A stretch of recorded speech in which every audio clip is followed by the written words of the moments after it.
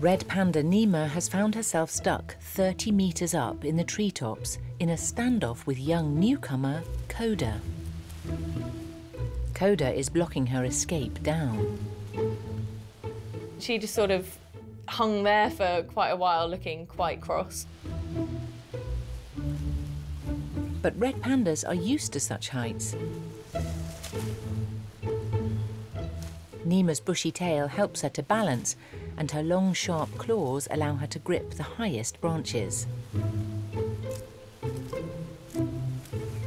Nima picks her way carefully around Coda, avoiding him entirely.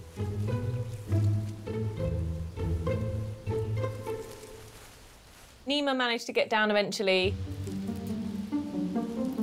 and Coda stayed up in the big tree. But once she's safely away, Nima chooses her spot wisely, close to the food.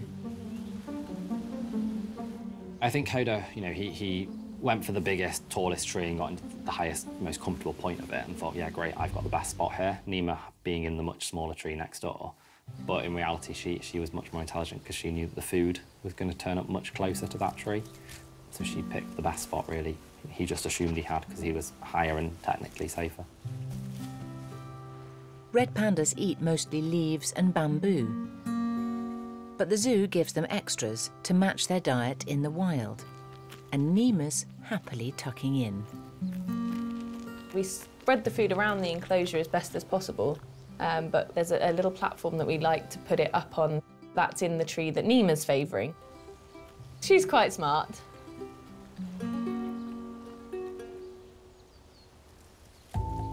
Through all of it, Coda was just watching from his high vantage, going, oh crap, that's my food.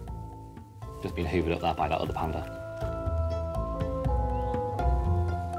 Coda's hunger eventually gets the better of him, and he dares to venture down into Nima's territory.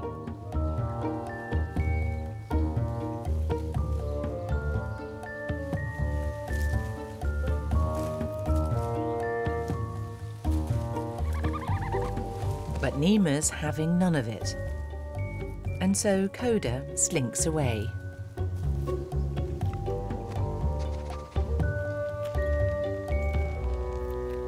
She's quite happy now, isn't she? She's like, yeah, screw you, I've got the food. You're stuck in a tree. It's been 2 weeks since youngster Coda arrived to join the zoo's lone red panda, Nima. And relations between the couple have remained frosty. They each sort of claimed a tree, and they just spent the days glaring at each other across the paddock from their trees. Bit of a standoff.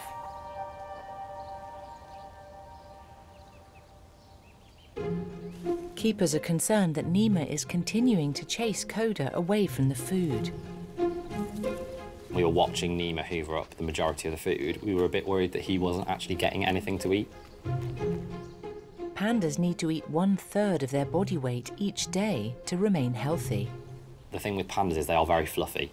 But if you shave a panda, what you have left is like a very skinny blob.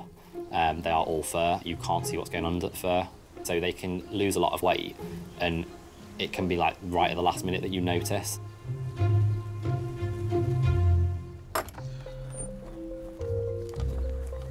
Coda. Keeper Pete decides to weigh Coda to see if he's getting enough to eat. Come on. Good boy. What's this? Scales?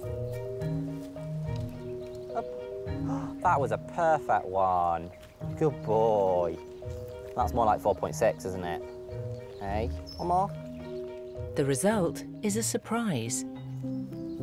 That's it now, look. He's a good weight, and he's not been losing weight. I have nothing left. It told us in the end that he is getting on well.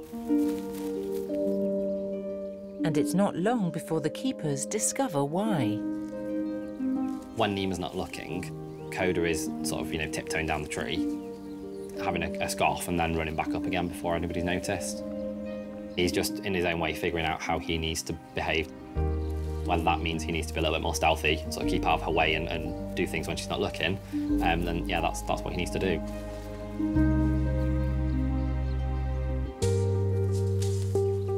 The signs are hopeful that these two red pandas might just be learning to get along. We've got a few months until breeding season, so that gives them plenty of time to settle down, get used to each other. And then this time next year, we might have baby pandas.